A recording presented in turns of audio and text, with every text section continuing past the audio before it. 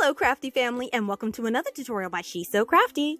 Now for today's DIY project, we'll be creating this adorable two-piece children's outfit from the kitchen towels at the Dollar Tree. Now this year's towels are so pretty, and I wanted to create a wearable piece that would be perfect for spring and summer.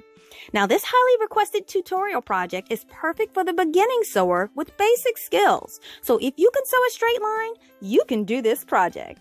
Please see the list of supplies and tools in order to make this project in the description box below. Now, I'm very excited to share this tutorial with you, but before we start, I wanted to say hello and welcome back to my fantastic subscribers to my channel. If you're a new visitor to my channel today and love to create fun and easy DIY projects on a budget, please go ahead and hit that subscribe button and also click that notification bell so you will be the first to know when a new DIY tutorial is ready to share with you. So now, let's jump right in.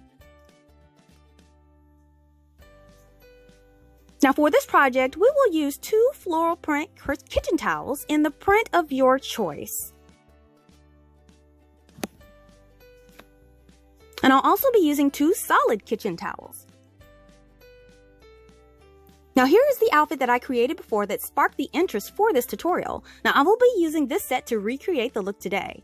You will be able to do the same thing by using an existing pair of loose-fitting pair of pants up to a size 2T. Now there's no need to use a child's top as a guide, as we'll be using a measuring chart that I have provided in the description box below. So in order to replicate the pants, we will make a simple pattern. We want to grab a couple sheets of printer paper and we want to tape them together.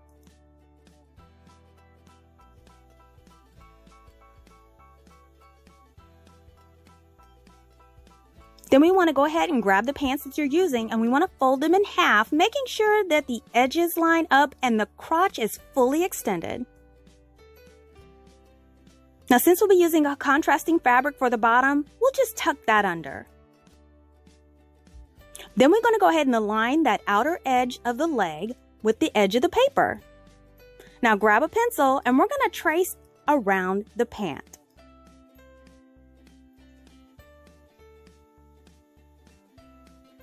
And then we're going to grab a marker and go over that tracing with a dark line.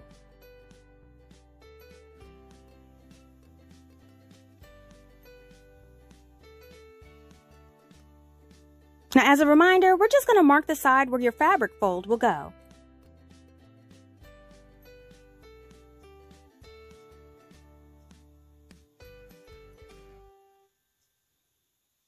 Now for the top of the pant, we'll be using 3/4 inch elastic, so we'll need to add an extra length to the pattern to accommodate the waistband casing.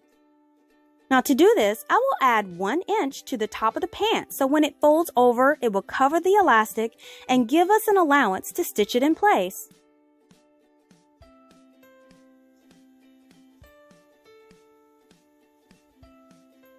Now for the bottom of the pant, we're gonna be adding that contrasting fabric, so all I'll need to add here is the seam allowance. So I'll be adding 1/4 inch here to the length.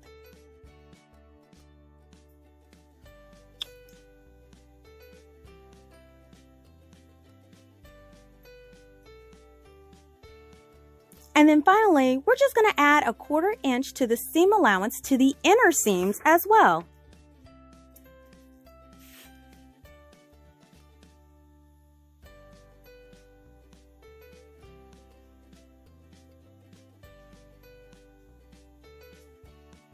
And then we're just going to go ahead and cut our pattern out.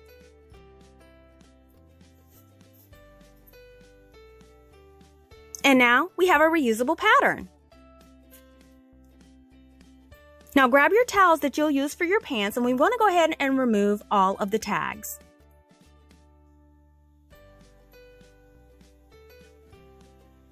Then take one of the towels and fold it in half long ways. Now we want to place our pattern along the fold and we want to align it with the side edge of the towel. Now that edge is a finished edge, which is great, so we'll have no need to fold it under or serge it. And now we just want to take some straight pins and we want to pin it into place.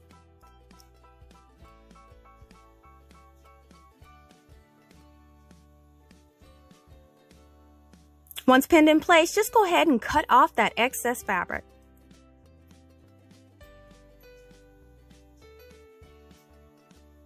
And then we could go ahead and cut out the pant pieces.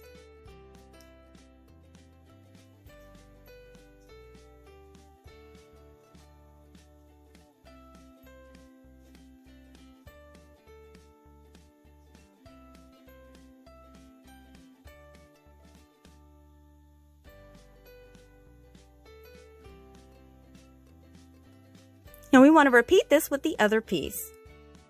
Now here they are, all cut out.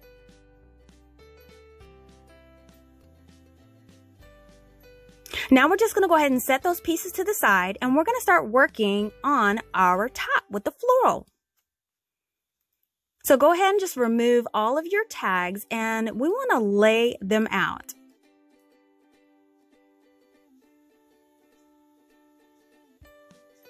We're going to lay both towels, and we want to lay them on top of each other.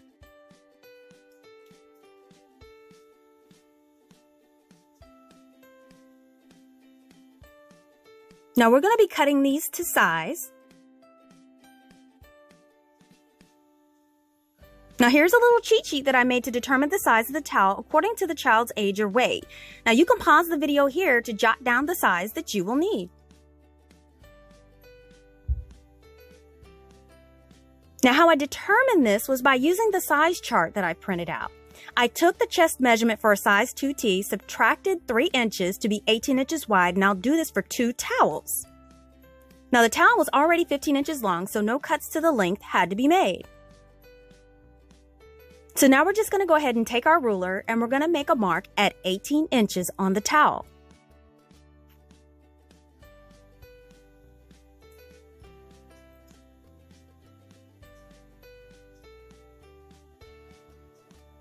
Then we want to align our markings and then cut off the excess.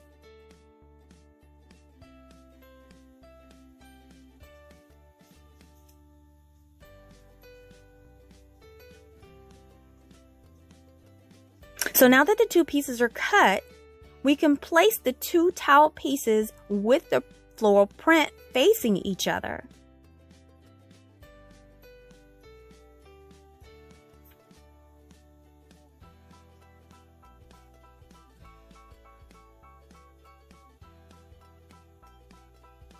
And then I'm going to go ahead and take my pins, and I want to pin it down the left and the right sides.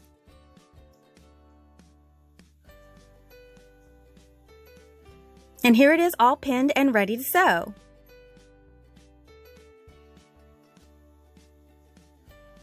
So now we're going to measure and cut the contrasting pant trim. Now this will be added to the bottom of the pant.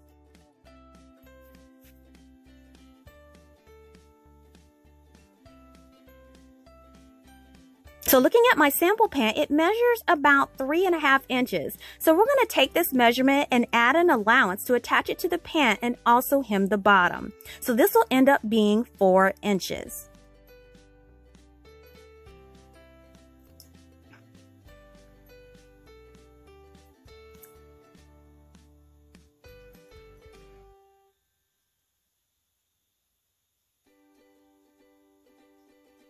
So instead of measuring right on the fabric, I decided to take some scrap paper and make a small template, making a 4-inch strip.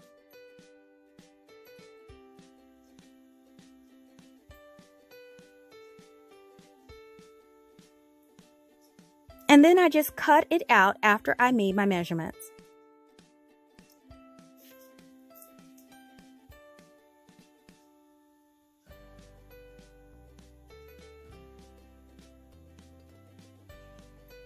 Now I'm just going to take my piece of the towel and I want to fold it in half.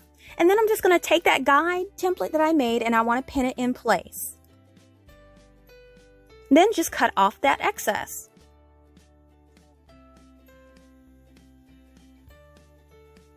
Now you want to repeat this with the second piece as well. Now that you have your 2 trim pieces, we're going to pin them to the bottom of the pant. So you want to lay your trim piece with the outside or pretty sides facing each other, making sure the cut edges are lined up. Then we just want to go ahead and pin that into place. Now there will be some overlap on the sides, but we'll trim that off later.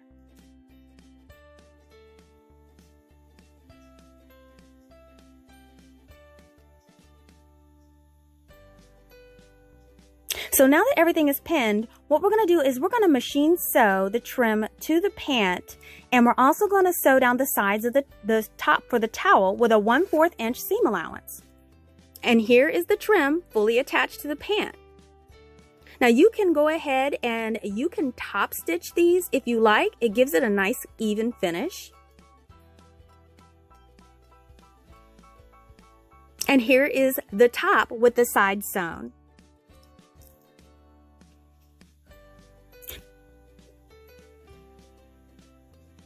Now for the bottom of the top, we're going to fold down the bottom edge about 1/4 of an inch for the hem. And for the top edge of the top, we're going to fold that down 3 inches all the way around. And then we're just going to go ahead and measure and pin that in place.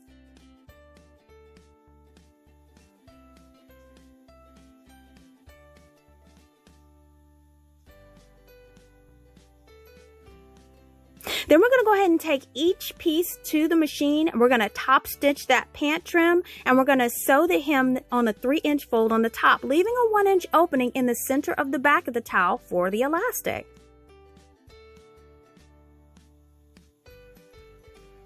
And here is that top stitch done on the pant and the hem and the 3-inch fold with the opening on the top. So set those pants to the side. We're going to work on the top. So now we'll be using 2 pieces of a 1/4 inch elastic around the waist, and we're going to be sewing 2 channels to feed that elastic through at the top. So I'm going to go ahead and I want to take my ruler and I want to measure how far down I want my first channel to start. So I determined that I wanted a stitch line 3/4 of an inch down from the top. And then the next row of stitching will be a 1/4 inch down from that line. And this will create the top channel that you can feed your elastic through. Now for the bottom channel, you simply stitch 1/4 inch above the line you stitched to secure that 3-inch fold in place, and this will create a second channel. Remember, leave that 1-inch opening at the start and stop of each row of stitching. And here's a close-up of the stitching. And here's the opening where we're going to feed it through. So now we're going to add the elastic, and we're going to use the chest measurement minus 3 inches. And in my case, the length of the elastic will be 18 inches. So I'm going to cut 2 pieces of elastic that are 18 inches in length.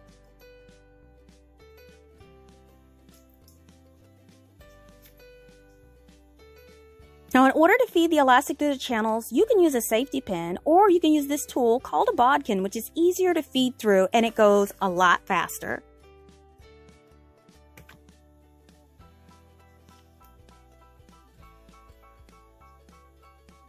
So we want to insert that elastic into our opening through the top channel, and we want to secure that tail to the towel so we don't pull it through. And we want to feed that elastic through all the way around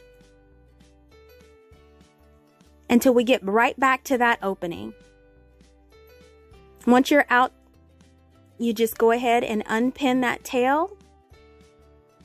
And then we're going to end up taking the 2 ends of elastic and we're just going to pin them together for now.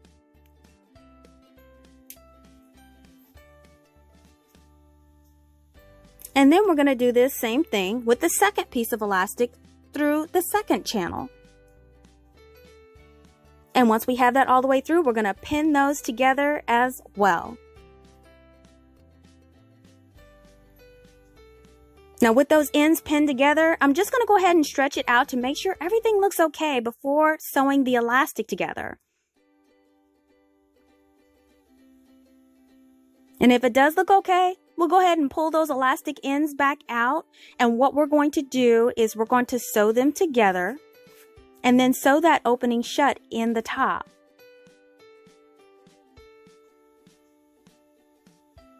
So now that I've sewn them together, I can even out those gathers. And now you see that your top is coming together.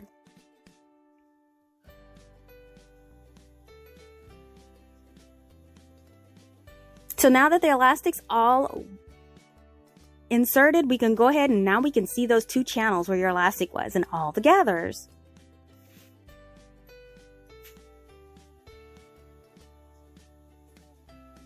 So now we're going to work on the pant. So we're going to take the pant and I'm going to place them with the right or pretty sides together.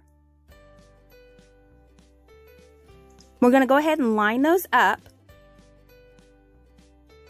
And we're going to stitch along the crotch seam on each side. Now you can use a serger or a sewing machine for this. So I've went ahead and I've stitched those crotch seams together. And now I'm just going to flip the fabric and I'm going to align that centered crotch seam. Now you can see that it's looking like pants. So we can go ahead and align that, and we can go ahead and at this point we can trim off that excess cuff fabric at the very bottom.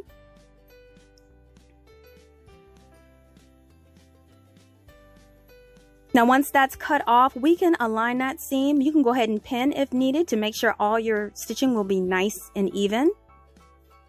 And then we're going to take this to the machine and we are going to stitch this all the way around.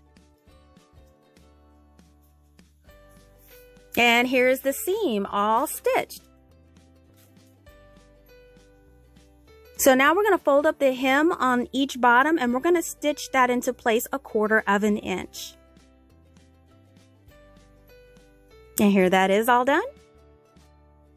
And for the waistband, we're just going to fold that down 1 inch. Remember, we're using 3/4 inch elastic, so we're going to fold down 1 inch and we're going to stitch that into place, leaving a 1 inch opening in the back for the elastic.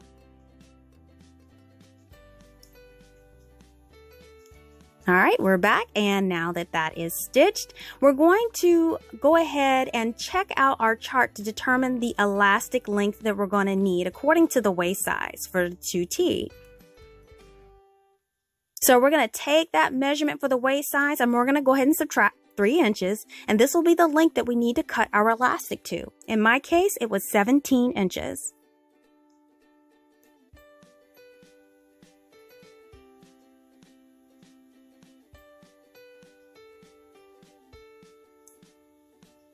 And then we're just going to go ahead and take our bodkin and feed that elastic through the waistband. Then we're going to grab those ends, we're going to overlap them about 1 inch, and then we're going to go sew them together. And now that they're sewn together, we can sew that opening shut. And then when you flip your pant right side out, it is completed.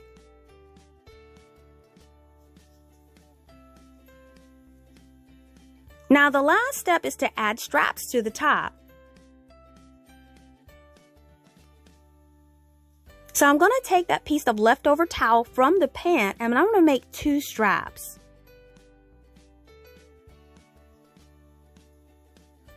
So I'm going to go ahead and cut 2 2-inch strips that are 15 inches long.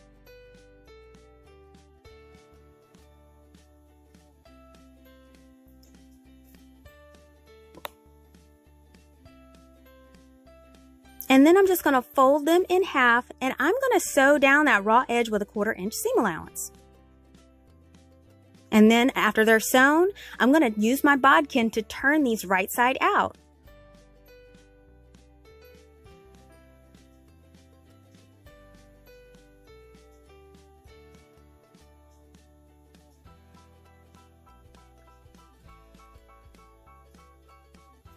And now we have our straps ready to attach. So go ahead and grab your top, and we want to make sure those gathers are nice and even. So we're just going to pull and stretch and align. And then I'm going to place those straps approximately 1.5 inches to 2 inches in from each side. Now I'm going to eyeball the placement here, but then I'm just going to go ahead and just pin it in place.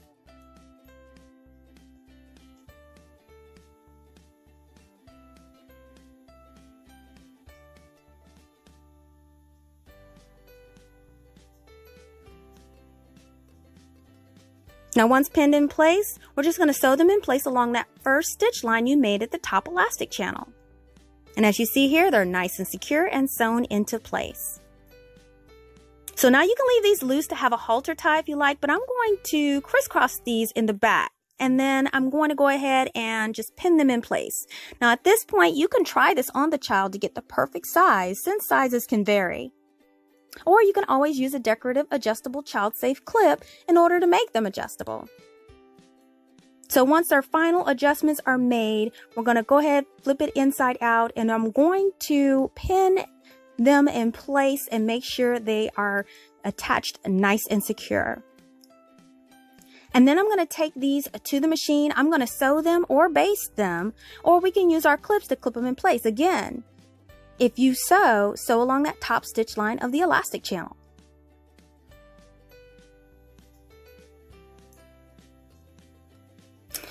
And now that they are attached, we're just going to go ahead and clip all of our strings and do any last minute adjustments we need. Pull, stretch, tug, get it all ready to go. And then you just grab your pant and you can coordinate it with your pant. Look at that. It was so easy. How easy was that? And here is the completed outfit being modeled by my beautiful mannequin daughter, Michaela. How sweet does this little outfit look on her?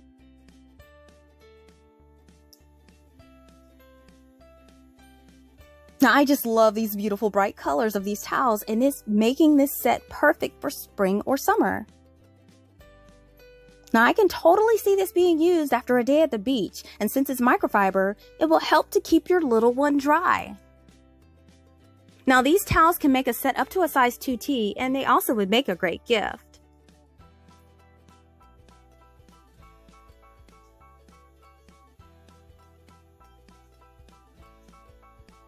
And this sweet crisscross on the back just adds that final touch to complete this cute ensemble. And it's hard to believe you can make this set for less than $6, since elastic can be purchased for less than $1 at more stores. What a great deal. Listen, if you think this turned out super cute, please leave this video a thumbs up and share this video with your friends. Make sure you're following She's So CraftDee on Facebook for the latest news, sneak peeks, and giveaways. Thank you so much for visiting and checking out my tutorial today. If you like videos like these and don't want to miss the next one, make sure you're subscribed by clicking the subscribe button below and turning on that notification bell. Thanks so much for watching, and I will see you all next time.